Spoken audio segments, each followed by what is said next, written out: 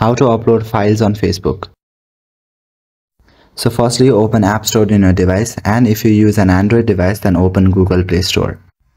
After that, go to the search bar and type in Facebook and look for updates. If there are updates available, then update those. If not, then that means that your app has been already updated. And now you can go back to your home page. From your home page, open Facebook app in your device. Inside Facebook app, make sure that you're logged into your account. This way, whatever you post on Facebook will stay under your account. After you are logged into your account, then you will see a green picture type of icon at the top right corner. Tap on that icon and this kind of page will be opened. Here select the option photos or videos. From here you can just select the file that you want to post. You can select videos as well as photos. And you can select as much photos or videos as you want. You simply need to check that box right above the photo or video that you want to select. But before that, you will see a setting gear icon at the top right corner, so simply tap on that. That will open this kind of page.